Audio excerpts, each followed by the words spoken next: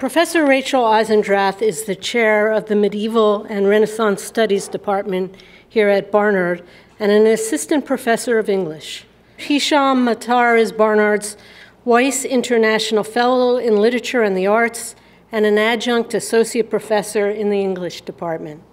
Tonight, we discuss his newest book, The Return, Fathers, Sons, and the Land in Between, a memoir detailing his return to Libya to uncover the disappearance of his father, a political dissident, and the diminishing hope that he might be found alive. So I think what we have decided to do is I will do a very short reading, and then we will talk. I have a fantasy of books arriving naked, you know, without a title or the name of the author on a shelf, and you just pull it and start reading from the beginning.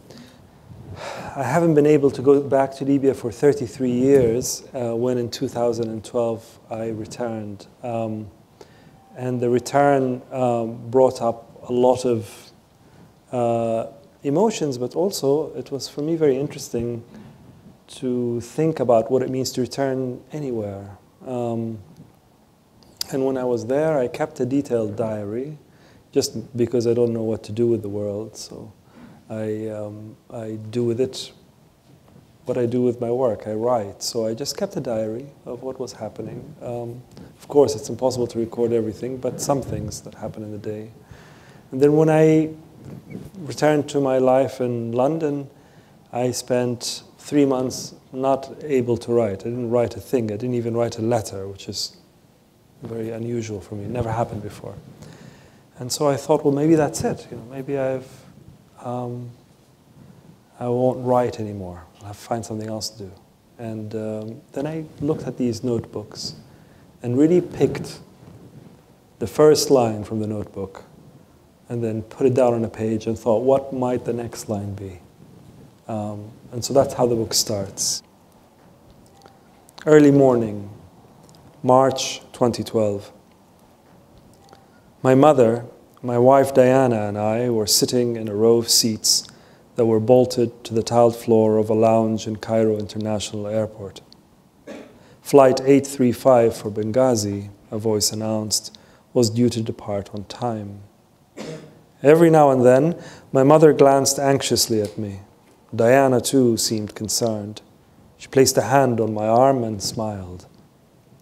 I should get up and walk around, I told myself, but my body remained rigid. I had never felt more capable of stillness. The terminal was nearly empty. There was only one man sitting opposite us. He was overweight, weary-looking, possibly in his mid-50s. There was something in the way he sat, the locked hands on the lap, the left tilt of the torso, that signaled resignation. Was he Egyptian or Libyan? Was he on a visit to the neighboring country or going home after the revolution? Had he been for or against Gaddafi?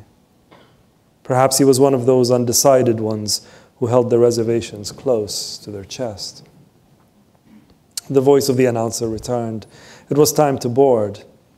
I found myself standing at the front of the queue, Diana beside me. She had, on more than one occasion, taken me to the town where she was born in Northern California. I know the plants and the color of the light and the distances where she grew up. Now I was, finally, taking her to my land. She had packed the Hasselblad and the Leica, her two favorite cameras, and 100 rolls of film. Diana works with great fidelity. Once she gets hold of a thread, she will follow it until the end. Knowing this excited and worried me. I'm reluctant to give Libya any more than it has already taken. Mother was pacing by the windows that looked onto the runway, speaking on her mobile phone. People, mostly men, began to fill the terminal. Diana and I were now standing at the head of a long line. It bent behind us like a river. I pretended I had forgotten something and pulled her to one side. Returning after all these years was a bad idea, I suddenly thought. My family had left in 1979, 33 years earlier. This was the chasm that divided the man from the 8-year-old boy I was then. The plane was going to cross that gulf. Surely such journeys were reckless. This one could rob me of a skill that I have worked hard to cultivate, how to live away from places and people I love. Joseph Brodsky was right. So were Nabokov and Conrad. They were artists who never returned. Each had tried in his own way to cure himself of his country. What you have left behind has dissolved. Return, and you will face the absence or the defacement of what you treasured. But Dmitry Shostakovich and Boris Pasternak and Naguib Mahfouz were also right. Never leave the homeland. Leave, and your connections to the source will be severed. You will be like a dead trunk, hard and hollow. What do you do when you cannot leave and cannot return? You open your book and open this discussion by offering an image of an in-between state, a condition of being neither one place nor another.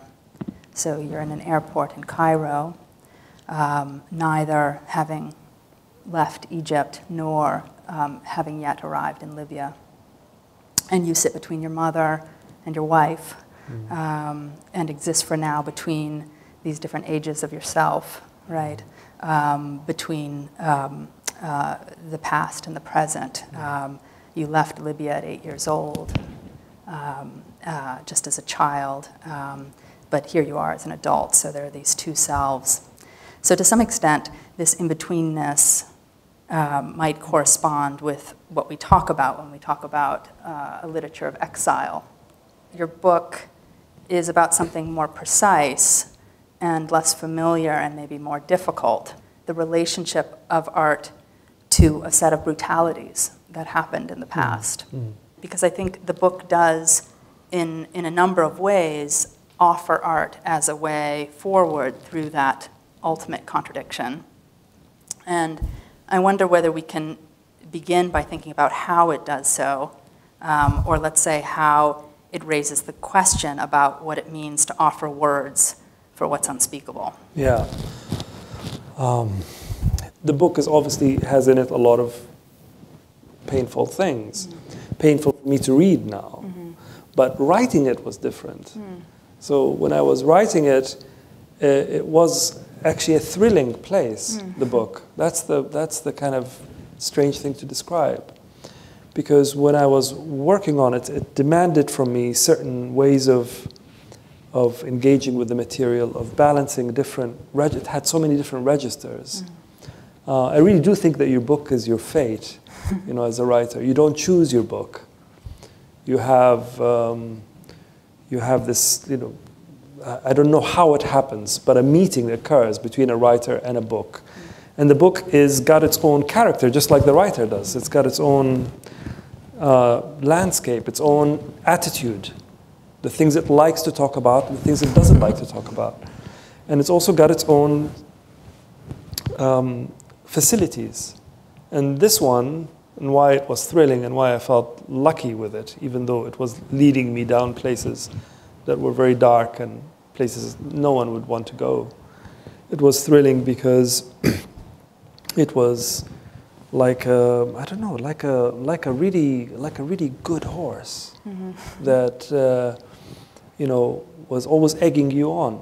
Like, I can do cross country, I can gallop, I can canter handsomely, I can do all that. Come on, step up, So it had appetites that always felt that they exceeded my own abilities. And that's what you wish for as a writer, is to be in that space. But once you said to me that literature is a history of retrospect, it was such an illuminating statement. It says all books are written from the gesture of looking back. Even books that are written about the future are really about the past, right? The person who's written a book, when they do this and look at the book, it's a very complicated space. So, Yeah, I mean, that reminds me of a moment in the book where you're talking about the relationship of your father in the present, right?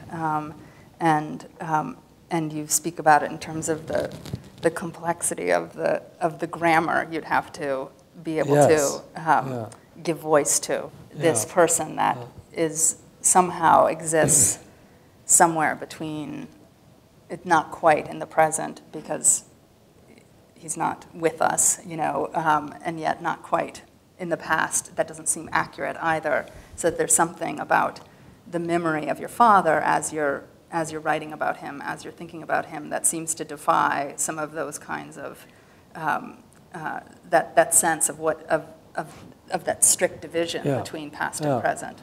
Yeah, because when somebody, I mean, just to explain that my father he's counted amongst the disappeared, so we're not sure if we know he's just through the laws of deduction that he's not alive, but how, where, when, it's impossible to know. And the quality of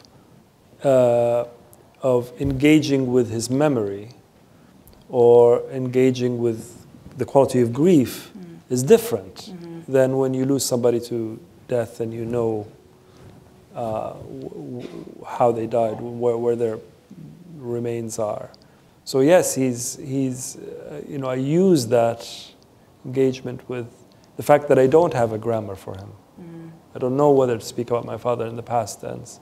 If I'm to say to you, my father walks this way, or my father walked this way. I don't know, right? So that to me is fascinating because of what you mentioned, but also of what it seems to express about loss in general. The curious thing about how when people that we know have known well die, all these things happen after they die. Several important things happen, such as our sense of them seems to somehow fill up. Their name starts to carry such resonance and meaning. It has enriched my understanding of what loss is, and that's what I am thinking about in the book.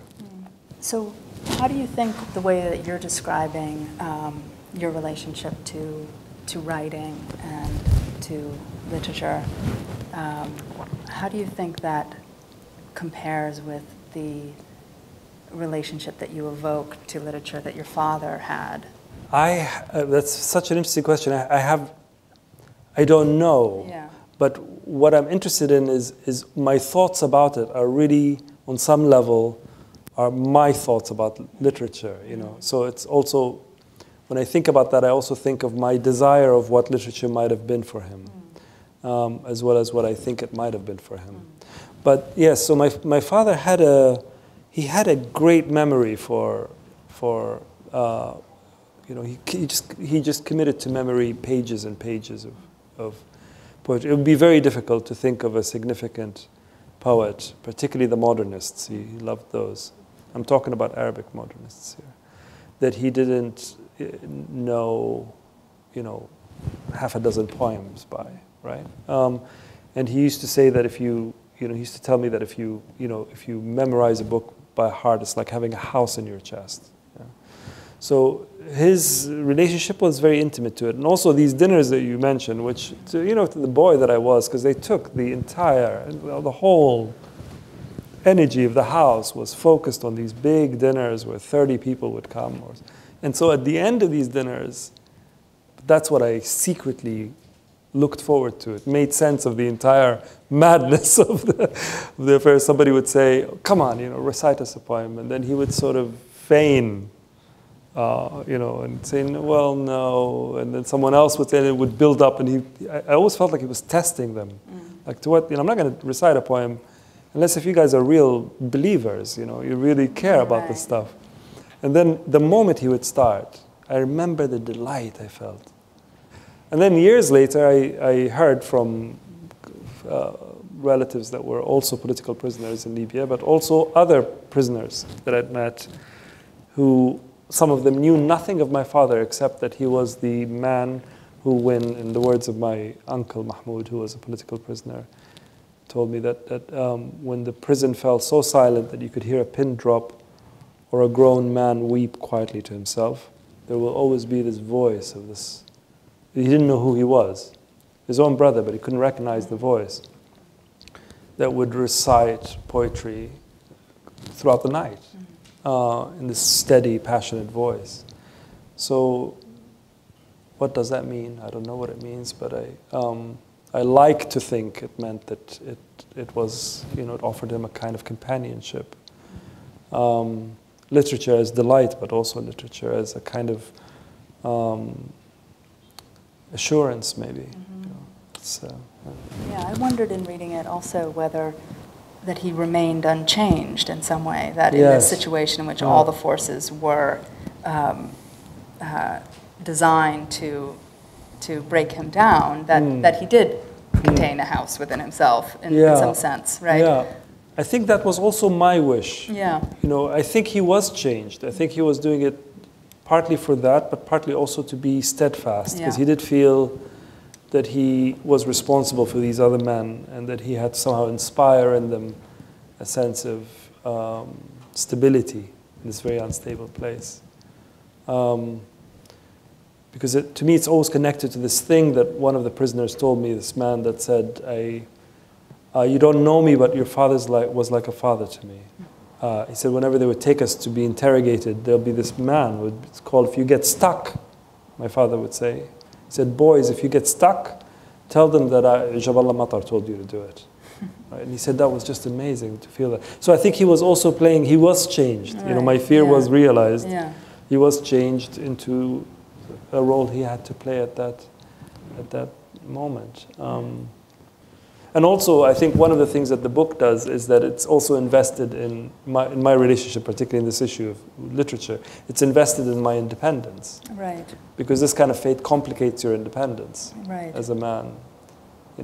We all need a father to rage against. And when your father has disappeared, that will is complicated. He's won all the arguments. Best way to win an argument is disappear. So then how do you engage with that, with your love for him, for your admiration for him, but also for your sense of yourself? Something else you said to me when you first read the book is you said that it's a space for consciousness.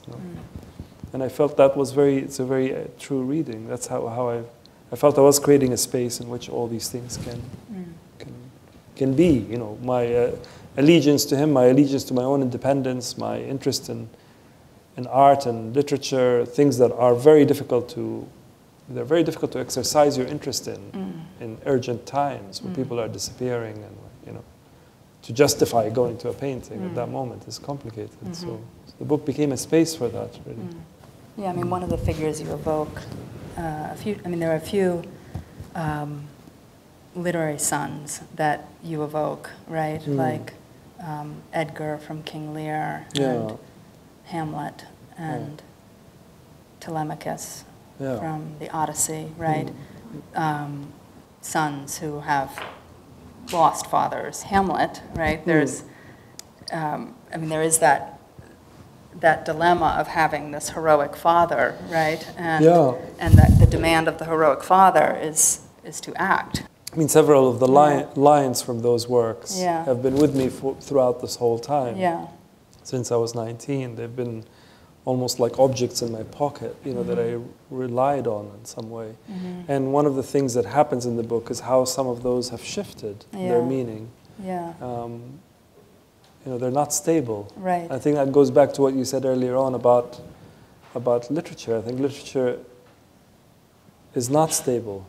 Another line that you quote a few times is from King Lear of, give me your hand, you're now within a foot of the extreme verge. Yes. That's a moment in King Lear, right, where Edgar is leading his father, who's lost his eyes. In that case, the verge isn't literal, but it's a kind of edge of despair, right? And because he's just leading him out into the field, right? But I'm wondering why that particular line returns for you, and why that line is important.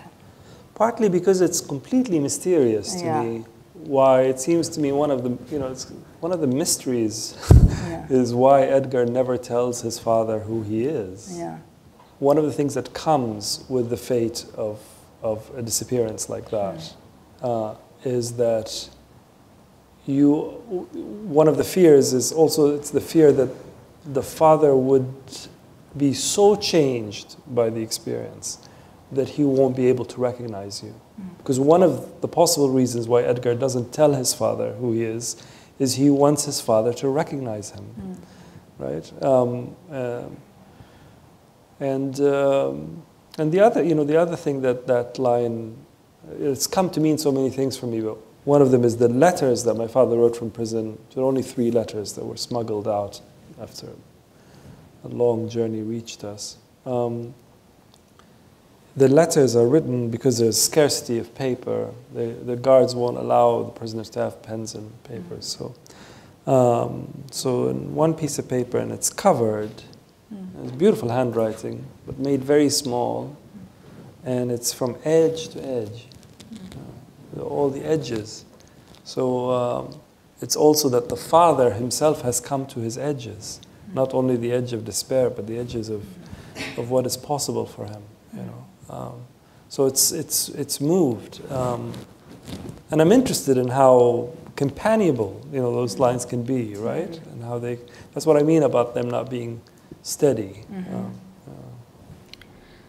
I think that's about all the time we have for today. Thank you, Professor Matar, for sharing your book. Thanks. Thank you, Professor Eisendrath, for leading our conversation. And thank you to all of you for coming this evening, and to everyone, have a wonderful evening. Thank you.